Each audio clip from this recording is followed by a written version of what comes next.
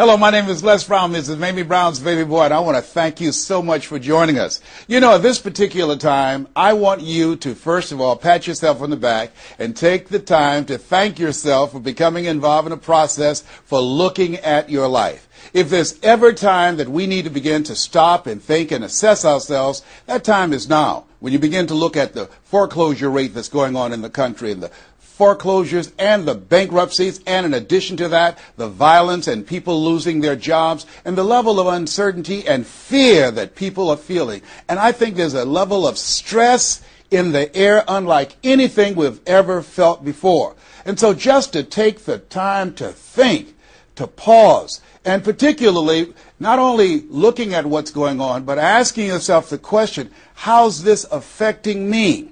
You know, we want to all become successful, but I've found that there's some success that's toxic success. What I mean is that you don't want to end up going after goals and dreams and neglect yourself. I want you to think about your goals and dreams and things that you want to achieve, and at the top of the list, I want you to put up there your strategy for being here. I just came from the doctor. Let me share something with you. I don't care what goals and dreams that you have. You've got to have your health in order to be here. So at the top of my list, and I'm suggesting you put it at the top of your list, your strategy, your game plan for being here. What are you going to do to take better care of yourself? That's one of the first things I want to ask you about. Because when I look at my life at 64, and I used to think people in their 50s were old, but now that I'm 64, I said, look here, people in their 80s and 90s, they're old people. My goal is to be here not only just to see my grandchildren, but to see my great-grandchildren and my great-great-great-grandchildren. But in order to be here, that's not just lip service, that's a commitment with my time, with my energy, and the choices that I make. So I want you to think about your strategy for being here, and I want you to think about your goal for securing your life in your future. See, as I get older, my goal right now is to become an asset to my children rather than a liability, financially and physically. See, I don't want to be a burden to my children. I don't even know if they like me that well. I love my mama. My goal and dream was to take care of my mother. I did that. I brought her home. I took care of her until she's 89. But children, they're different today. These are different type of people up in here. You don't know what this generation might do. Now, I know they say, Dad, we love you, but I really, really want to stay in good shape and take care of myself because I don't want to be around the house and my kids saying, look here, who's going to take care of him today? All he's doing is sitting around talking to himself, talking about, yes, I can, and yes, I will, talking out of his head. No, I don't want that kind of party for me. My goal and objective is to die young at an old age. So I have a game plan. I don't like to eat vegetables all the time, but now I feel like a silly wabbit. Why? Because I realize at this stage of my life, I've got to eat more vegetables, I've got to get more rest, I've got to drink more juices, and I've got to do all of the things that make the healthy choices that will say to my body, Les, you plan to be here, I see that you're serious, so I'm going to take care of you. I do 160 push-ups every morning nonstop. Why? I couldn't do that at 15 or 20. But at this stage of my life, I've got to do those kinds of things in order to challenge my body, to stretch my body, and to indicate I plan to be here. What's your plan?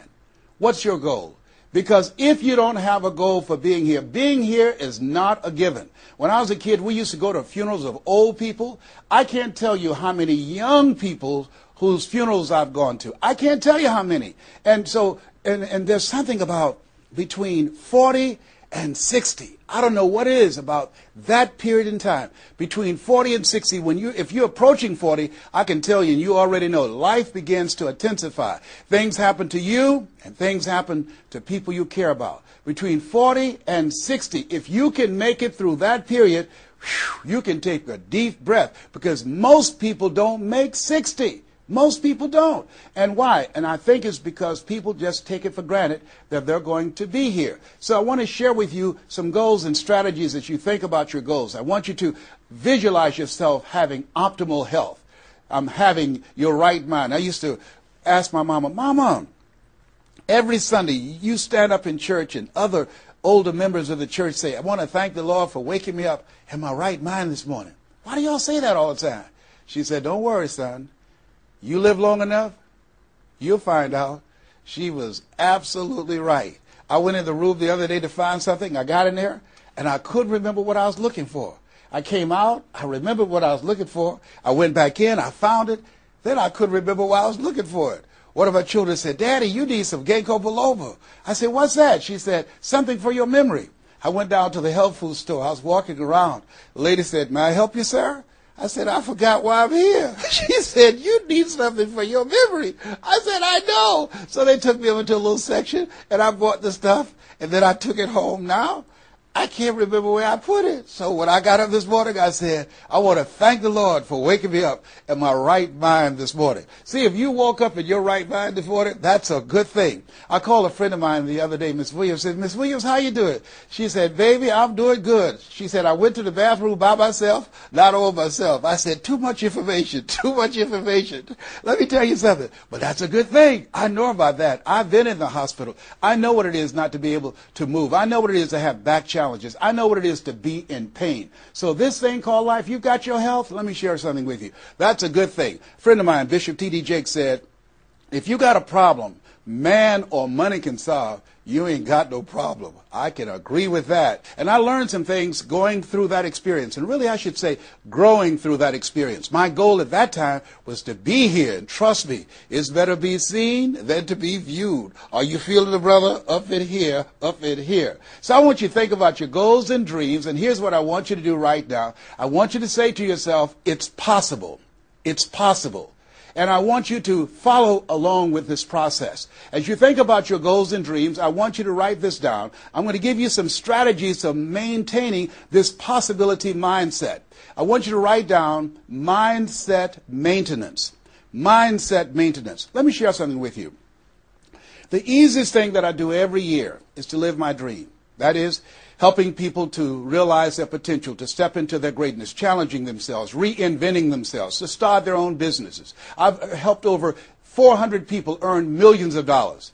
The easiest thing I do every year is what I do on a day-to-day basis, going into prisons and juvenile detention centers, teaching young people mindset development, how to become effective communicators, how to dress like a prospect rather than a suspect.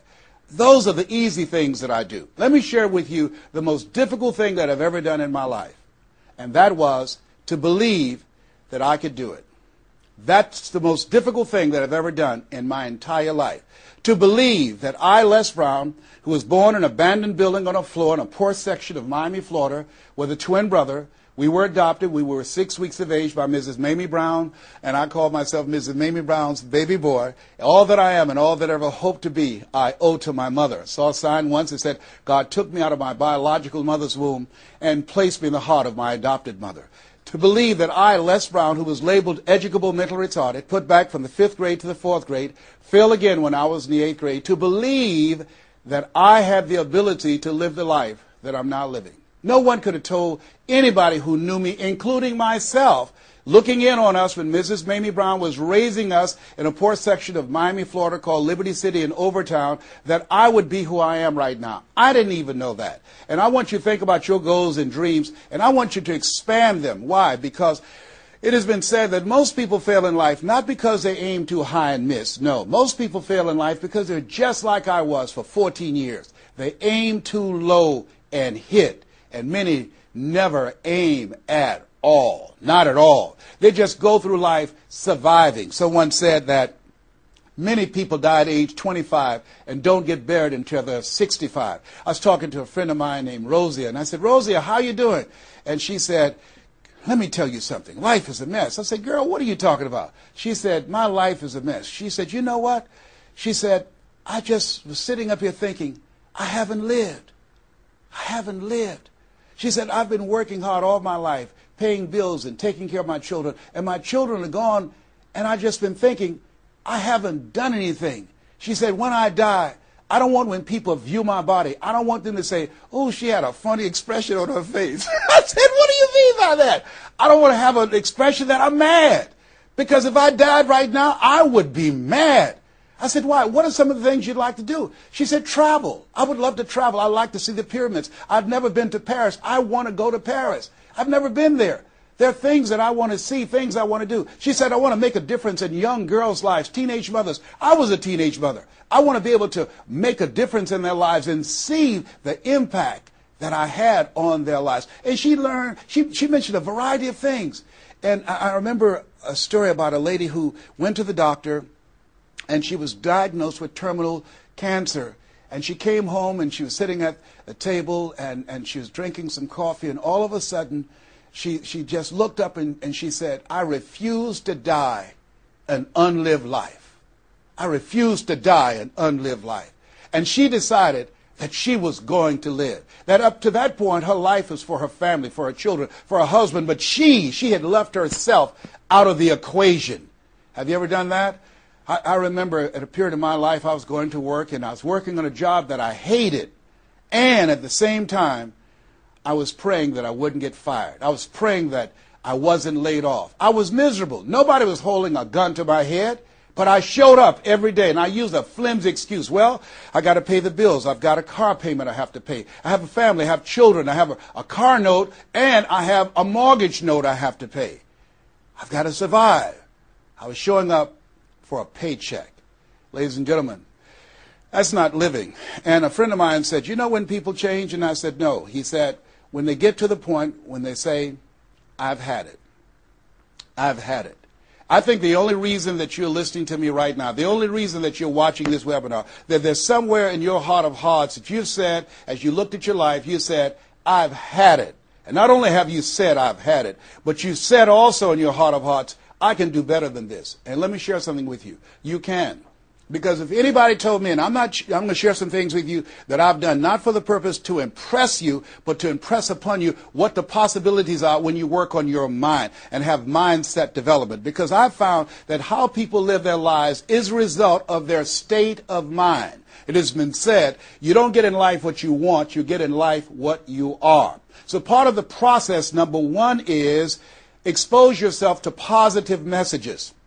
See, what I'm doing right now, I'm distracting the story that's going on in your head right now. How you live your life, how I live my life, how all of us live our lives is a result of the story we believe about ourselves. And most of us are born into stories. I was born into a story where we were poor, but we didn't know it. I didn't know we were poor until I got on a bus with my mother going to do domestic work on Miami Beach. And when we crossed the Venetian Causeway and I saw those big, beautiful hotels, and I was in the homes with my mother making up beds and cleaning, and we ate the food left over from the families that she cooked for. And we wore the hand-me-down clothes of the children that she kept. And I kept saying, "Mama, what is it, boy?" As we got ready to pack up to go back home and to Overtown and Liberty City and all the poverty and filth and the violence there, I was saying, "Why can't we stay here? Why can't we stay here?" She said, "Leslie, we can't." "Why?" "Because we can." "Why, Mama? Why can't we?" She said, "It's just the way it is. Now shut up." And I kept saying to myself, why is that the way that it is? And I guess I was okay for Wesley and Margaret Ann and Leonard and Angelo and Sharon and Linda, but it wasn't okay for me. I was curious. I wanted to live like Mr. Sidursky lived. I wanted the big car that he had. I wanted that big home that he had. We lived in a 2-bedroom apartment. It was 7 of us, plus Mama. He had a big mansion, just 3 of them, 10,000 square feet. I said, "Mama, what is it, Leslie? One day, I want to buy you something just like this." My brothers and sisters, when we were on the bus going back, they were just engaged in playful things. I was thinking and dreaming. Mama didn't understand why I was thinking like that, because I'd been exposed to positive messages. I had to take care of Mr. Sidursky. I had to shine his shoes and clean his office. And every day when he was listening to motivational messages, I was hearing those things too. Earl Nightingale, we become what we think about.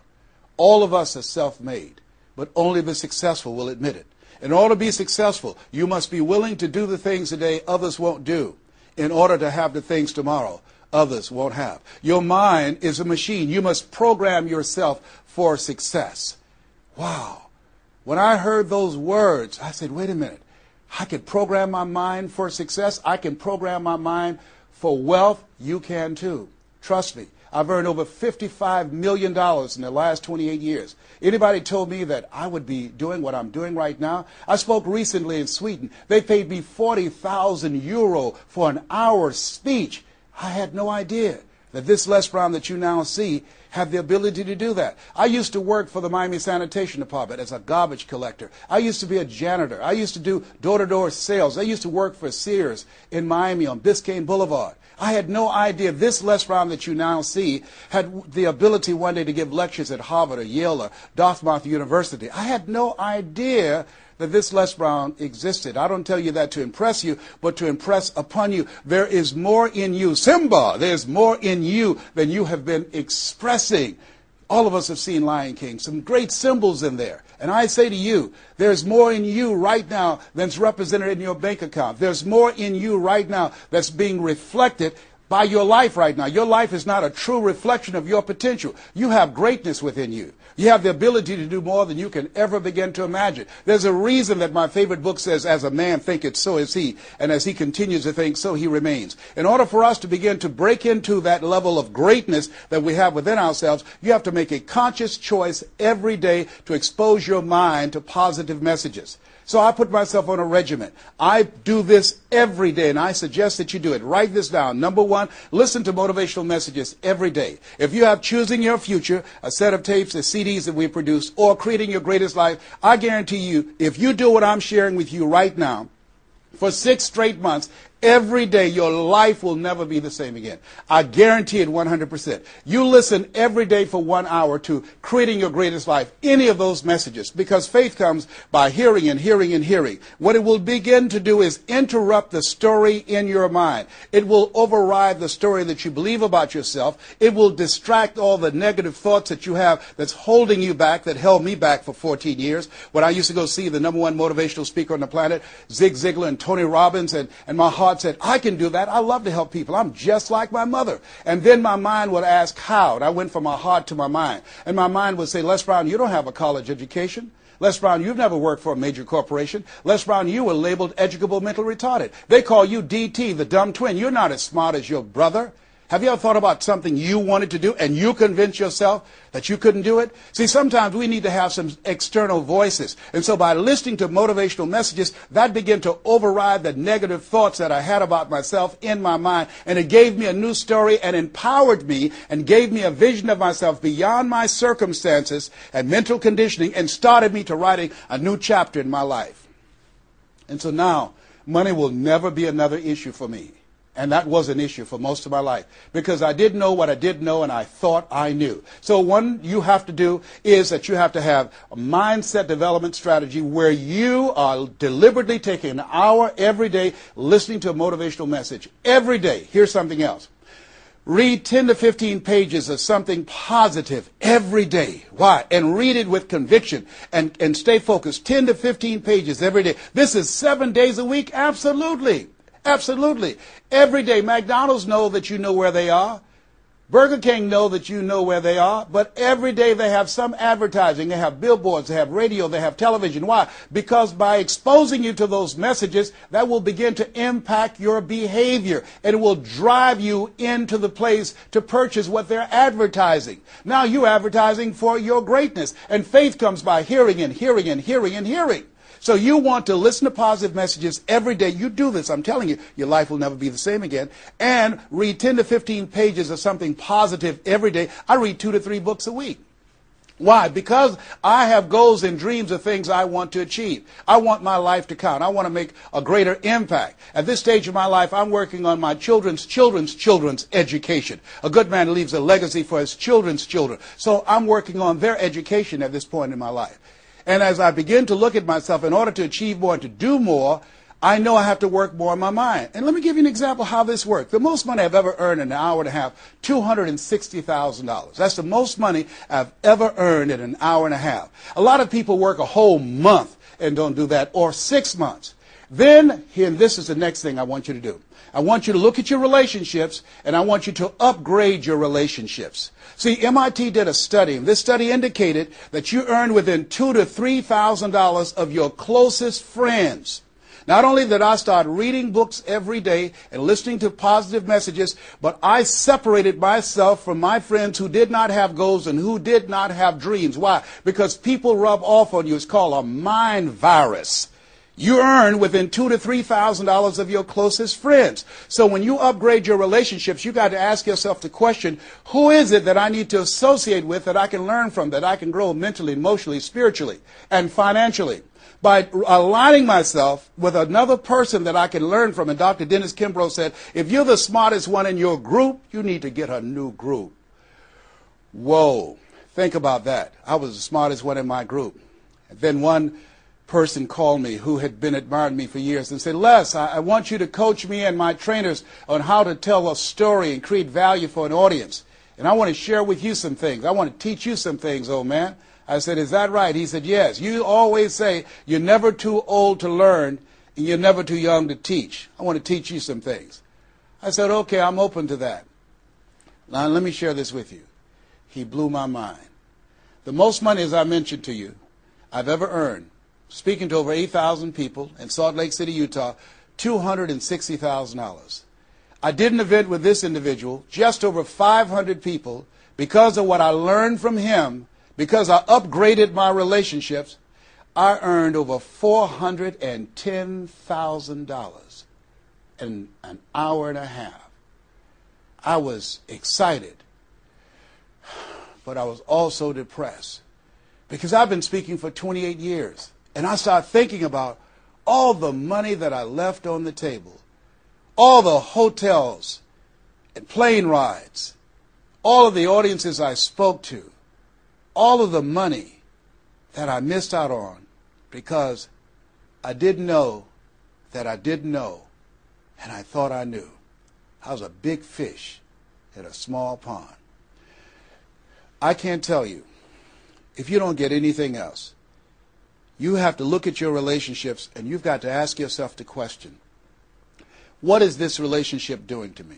And I mean in every area of your life. When the doctor looked at me and said, you have cancer. Cancer is the most feared word in 7 different languages.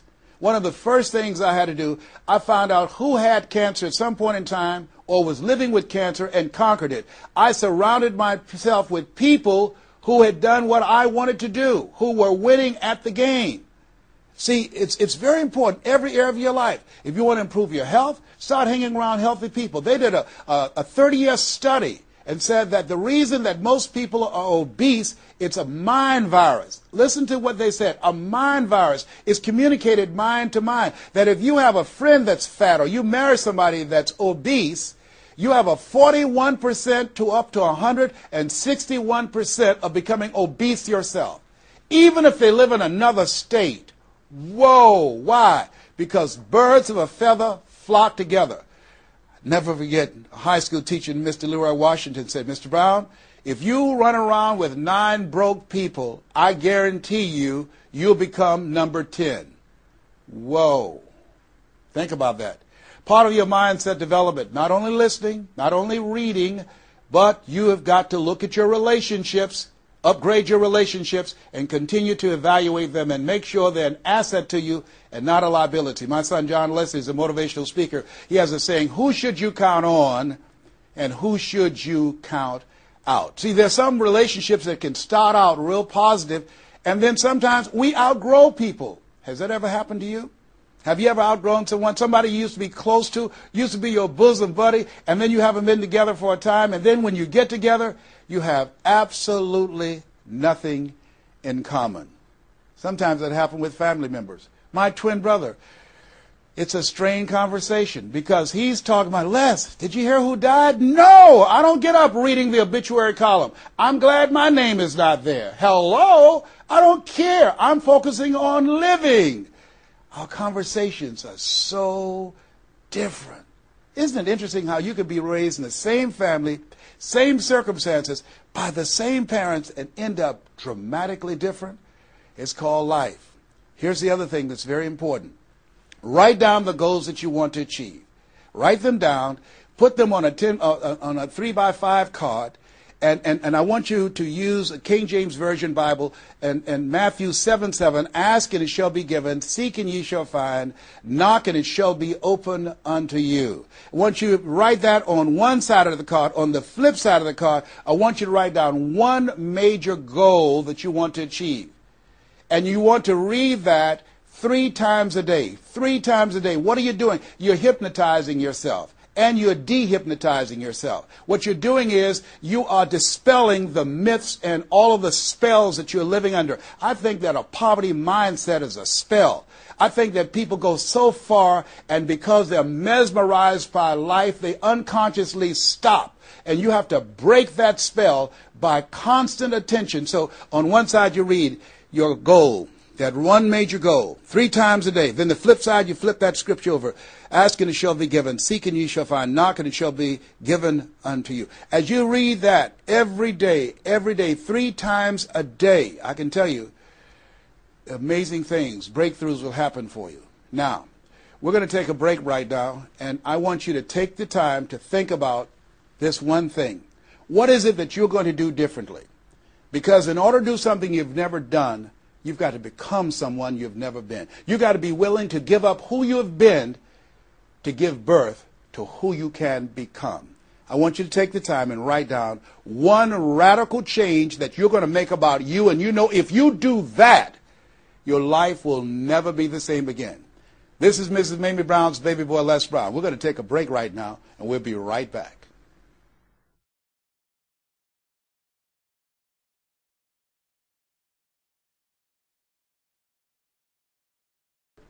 Hello, this is Les Brown, Mrs. Mamie Brown's baby boy. I hope you took some time to really go within because, see, no one knows you like you. You know what it is that you need to work on. I mean, one of my main issues that I had to dramatically change about myself was I had to develop courage. I used to go see people do things. I saw speakers on stage. My heart would say, I can do that. But I didn't have the courage to stand up for myself. For 14 years, I procrastinated. For 14 years, I kept myself as a spectator sitting on the sidelines. And then I saw a speaker, and he was so boring, the room was as quiet as a graveyard between funerals.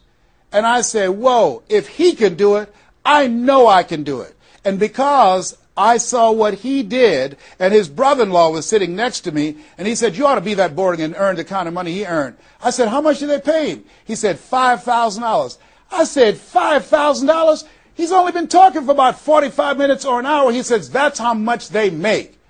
Now, I wasn't earning $5,000 a month. I said, wait a minute. If he can do that, I know I can do that. Have you ever done that before? He gave me courage. And so at that moment, now that was a decision. I didn't have to have his example of somebody that was less talented than I was to give me the courage. I should have had the courage to stand up myself, to believe in my own stuff. But the truth of the matter is, I didn't. And I can't unscramble those eggs. I cannot pull those years back. I cannot recapture those 14 years. Maybe, that's why my favorite book says, forgetting those things which are behind, reaching forth unto those things which are before. And press toward the call of your higher calling. Press toward that mark of your higher calling. And that's what I do. That's what I do every day. I have to continue to work up the courage. I remember going in to do a presentation before a group of educators. I was the only one there without a college degree. And I had to talk to myself. I went into the bathroom and I said, Les Brown, let me tell you something. What do you care about the fact they have MBAs and PhDs? That only means pile high and deep to you, and not any disrespect for credentials. They're very important. But I had to get myself together. Hey, look here, you can't go in there worrying about what they have. Just bring what you have. You got 7 children you got to take care of. You got a mother you have to take care of. And you have something to say. You have some talent. You have some abilities. You've got to believe in yourself. You've got to stand up. You can't punk out now. You can't fold now.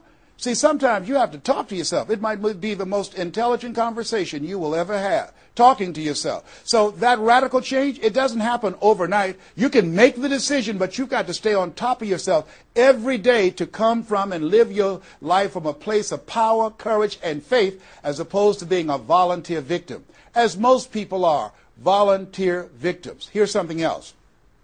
Get an accountability partner. Get someone that's like you, a like-minded, like-hearted person, that you have similar goals and dreams, and you hold each other accountable, and you talk with each other on a regular basis. And if you can, join a mastermind group of other supportive mindsets of individuals who are working to improve themselves, who are stretching and challenging themselves. And here's something else, a worthwhile investment. find yourself a coach. Find someone in your industry, find someone in your area of interest that you can invest in yourself and have an accountability coach. I have a coach. I spend over $100,000 a year on my personal growth and development on my coach. Why, Les? You're Les Brown. You were selected one of the top 5 speakers in the world. You got the highest award from Toastmasters International and the National Speakers Association. You're one of the highest paid speakers in the world. Why would you need a coach? If you ever watch Tiger Woods, who everybody would say arguably one of the greatest golfers on the planet today, whenever he swings, you will see him look at the ball, and then he'll look to the right to look at his coach. If Tiger Woods needs a coach, what do you need? What do I need? Here's something I can tell you that I know. You can't see the picture when you're in the frame.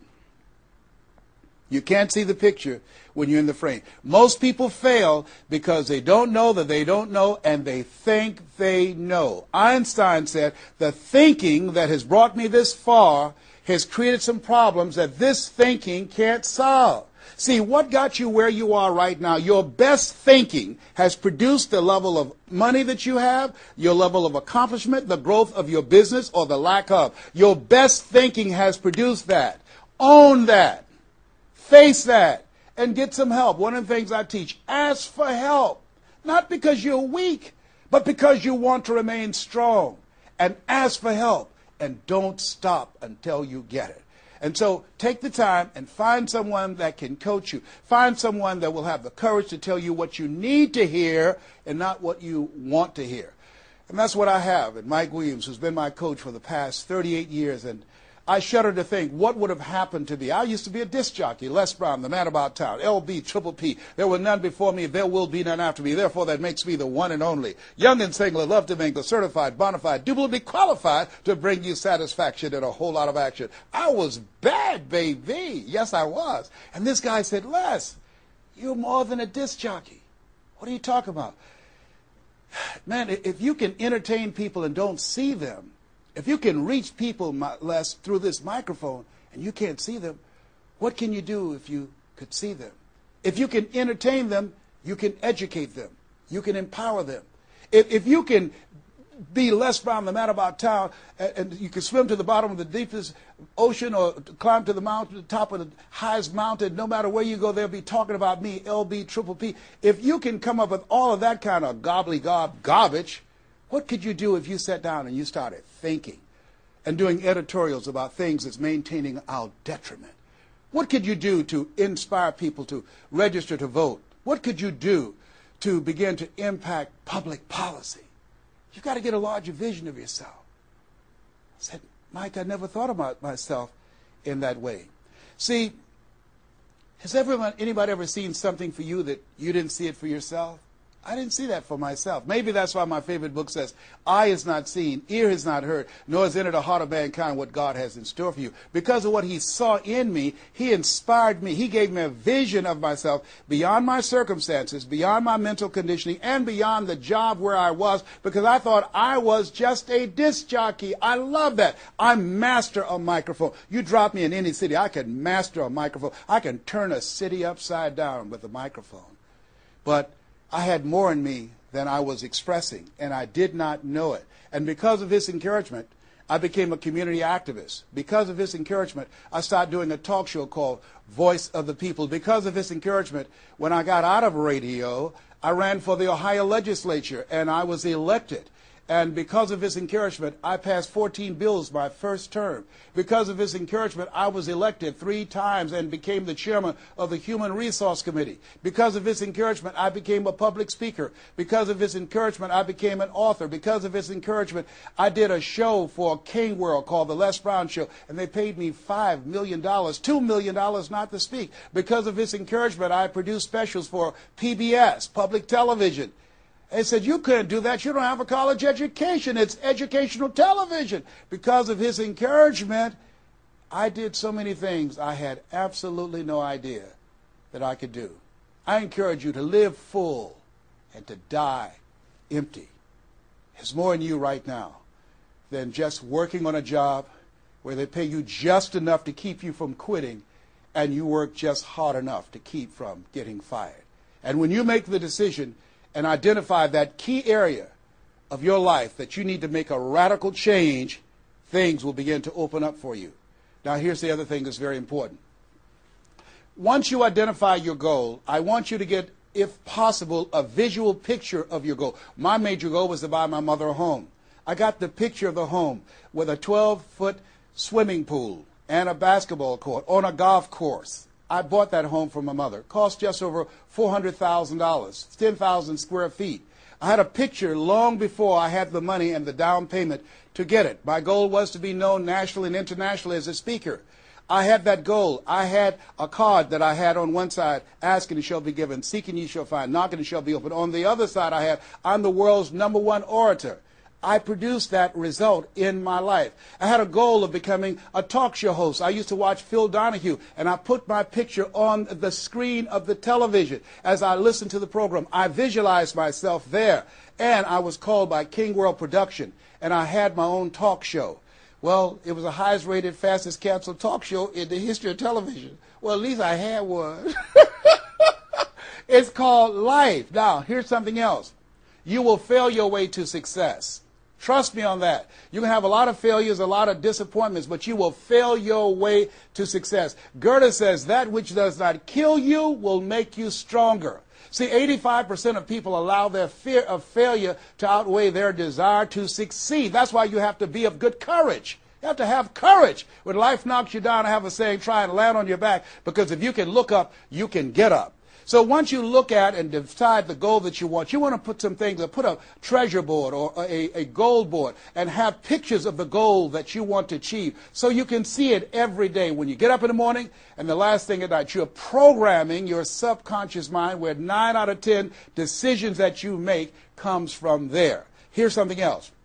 Not only do you want a physical picture that you can see every day to remind you, to keep you on course, but the other thing that's very important in achieving your goals, writing your goals down in detail and having 7 action steps that you take every day. Now, Robert Schuller said, by the yard it's hard, but inch by inch, anything is a cinch. You want to think about what are the things I need to do every day. Break it down into increments. You have your 30-day goals, and you have your 3-month goals, and your 6-month goals, and your 1-year goals, all right? You want to break it down in increments. What do you need to do starting today? Don't squander any time. There goes a second. There goes another second. There goes another second. And all the power in the world can't bring it back. So what are 7 things that you can do starting today? And then once you do those 7 things, then you work on all the other stuff. But what are the 7 most important steps that you can take that can move you in the direction of your goal? And when I decided to become a speaker, I started memorizing quotes every day. That was one of the goals I had, to memorize quotes. I have probably over 400 to 500 quotes and statistics in my head in all kind of areas. I've spoken at the National Convention for real estate conventions, RE/MAX. I've spoken for doctors and lawyers. I trained over 5,000 doctors last year, teaching doctors how to communicate with their patients to increase their taking of their hypertension medication, to increase their compliance from 30%. I was paid $640,000 in 1 month, Monday through Thursday, 30 minutes a day. A lot of people work a whole year and don't do that. I don't tell you that to impress you, but to impress upon you. You've got greatness in you. You can do more than you can ever begin to imagine. I had no idea this Les Brown UC existed. I had no idea. And the reason that you're watching me now is because you know in your heart of hearts that you can do what I've done and even more. And so as you begin to think about that, think about writing your goals down, listening to motivational messages, changing your relationships, upgrading your relationships, thinking about 7 things you need to do every day, some radical change you need to make in you. There's an old African proverb that says, if there's no enemy within, the enemy outside can do us no harm. Here's something else that's very, very important. As we talked about having a personal coach, the next thing that's important about reaching your goals is this. What is it as you look in your past that's affecting you right now? I saw a movie called Magnolia, a powerful line in that movie. And the movie said, we might be through with our past, but our past is not through with us. Whoa. Let me share something with you I realize about myself. The reason that I procrastinated for 14 years was because when I was in the 5th grade and Mrs. Mary Ford Williams said to Mrs. Crompton, he doesn't belong here. He is slow. He's not like his brother. And they put me back from the 5th grade to the 4th grade. That affected me. I didn't even realize it. They say sticks and stones will break your bones, but words will never hurt you. Yes, they will. But they can also free you up. Because I'll never forget when I met Mr. Washington. It was my junior year in high school. I had been in special education from the 4th grade all the way up to my junior year in high school. My twin brother always made the honor roll. And he said, young man, work this problem out for me. He was a new instructor. I said, sir, I can't do that. He said, why not? I said, I'm not one of your students. He said, look at me. Yes, sir. Work the problem out anyhow. I can't do what you asked me to do, sir. Why? Sir, because I'm educable, mentally retarded. And the students erupted in laughter. They said, hey, he's DT. He said, what's that? He's the dumb twin. He's not Wesley. That's Leslie. And he came from behind his desk and he said, don't ever say that again. Someone's opinion of you does not have to become your reality. That was a jarring statement. On one hand, I was humiliated, but on the other hand, I was liberated because he looked at me with the eyes of Goethe who said, look at a man the way that he is, he only becomes worse. But look at him as if he were what he could be, then he becomes what he should be. And here's what I learned from that experience. I want you to visualize yourself already there. Whatever goal, whatever dream that you have, see the picture complete. See yourself there. Why? We have something at the base of our brains called the reticular activating system. See, you have genius within you, and to prove it, let me give you an example. The other night, I said, I've got to get up tomorrow morning at 7 o'clock. I was at a hotel. I called downstairs and told them to call me at 7 o'clock. The hotel neglected to do it, but I woke up at 7 o'clock on the nose. Have you ever done that before? How did you know when to get up? Hey, that's subconscious mind. Everything we need, the answers are already there. Have you ever seen somebody and said, you know what, I remember your face, but I don't exactly know where. And then later on you say, hey, I know where I saw you, and it came. What happened? The conscious mind sent that thought to the subconscious mind, and it pulled that information up and gave it to you. Now, when you begin to hold the vision of what it is you want to achieve, you stimulate what is called the reticular activating system. It's a network like group of cells at the base of your brain. Let me share with you how it works. Have you ever purchased a car? No one goes to buy a car that has the same color that everyone else has. Has that ever happened to you before? But then once you buy the car and you drive it off the lot, you start seeing it everywhere. Say, hey, where did this come from? Let me tell you what happened. You made an investment. And because you made an investment, that piqued your awareness, that stimulated your reticular activating system. Another case in point. I was at a party with a friend of mine, and we were dancing, and music was blasting. She said, wait a minute, my son is crying, he's at the door. I said, your son's not at the door, because even if he were, you wouldn't be able to hear him. And she stopped, went to the door, opened the door, and there her 4-year-old son was at the door. How did she hear it and I didn't hear it and the other people dancing? It wasn't our child. It was her child. Her reticular activating system picked up his whimpering sound. And I'm saying to you that you have that in you. When you focus on your goals and dreams and you visualize it complete, it will stimulate the reticular activating system and it will lead you there following all the other things that we suggested. Now, not only is it possible you can live your dream, it's necessary that you change relationships, that you get a coach, that you meet with other like-minded people that will hold you accountable, that you write your goals down, that you have 7 steps that you do every day on your goals to monitor to see where you are. But you've got to take full responsibility.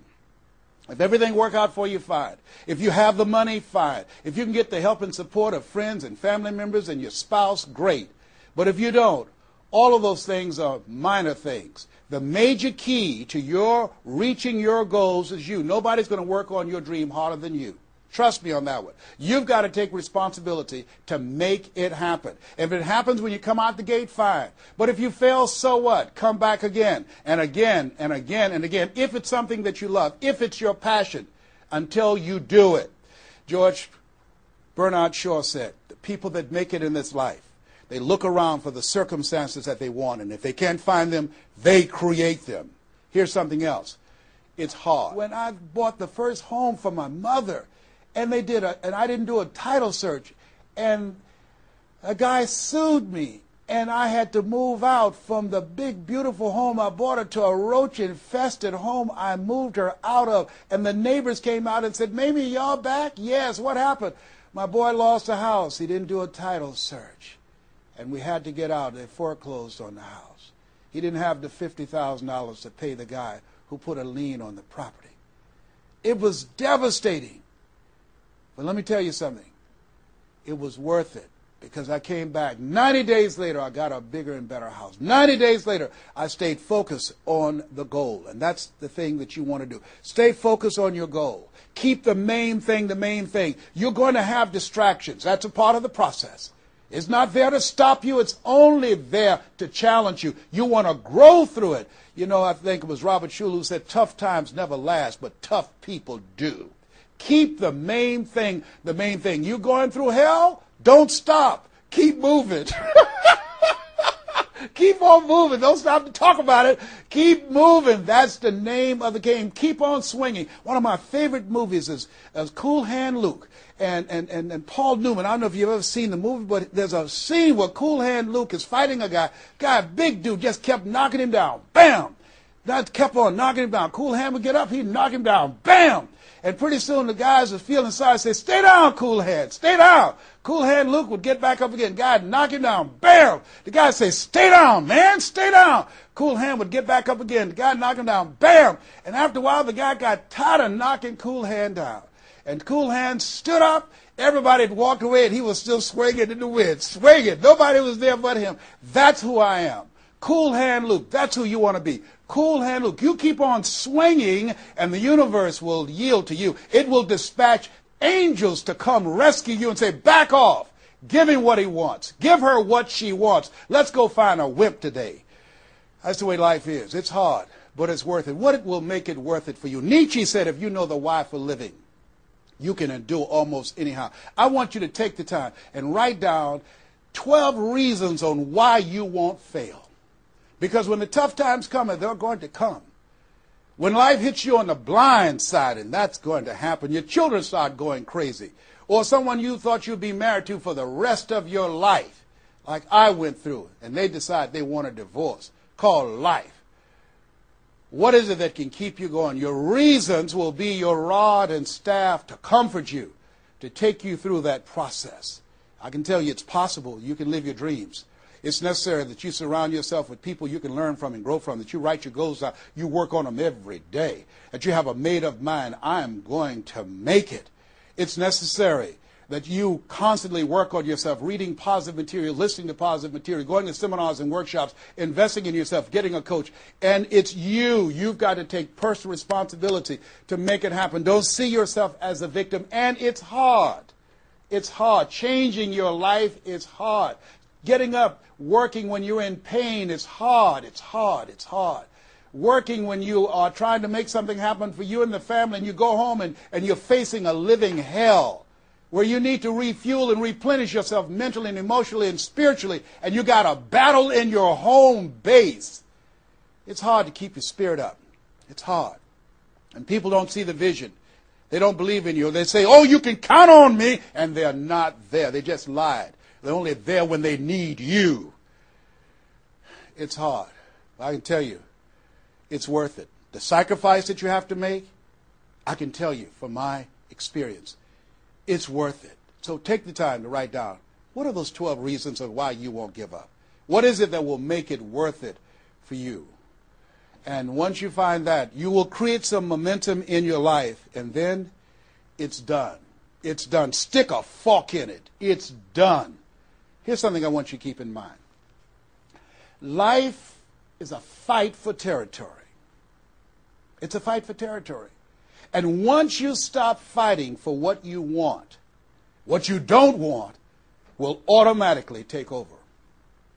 I want you to read that. I want you to memorize that. I want you to put it someplace where you can see it. I want you to keep that in mind. Life is a fight for territory. And once you stop fighting for what you want, what you don't want will automatically take over. Once you stop fighting for financial freedom, I am cancer-free, I'm debt-free, and I'm drama-free. I have the faith to call forth those things that be not as though they were. I'm fighting for my peace of mind. I'm fighting for my freedom. I'm fighting for my children's children's children. I'm fighting to create a brighter tomorrow. I'm fighting to make a difference in life. I'm fighting to make my print, to leave my mark. I refuse to die and unlive life. And that's what you are doing right now. You're saying to yourself, I refuse to die and unlive life. I want my life to count. I want my life to mean something. I want not to be a burden to anybody. I want to control my own future, to write my own check, to control my own destiny, to do what I want to do when I want to do it, not to answer to anyone else but myself.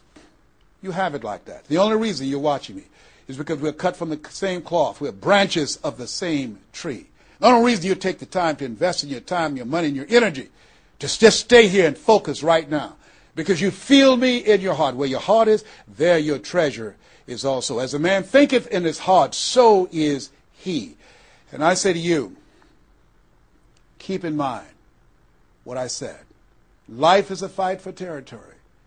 And once you stop fighting for what you want, what you don't want will automatically take over. Jim Rohn said something I love. He said, when the end comes for you, let it find you conquering a new mountain, not sliding down an old one.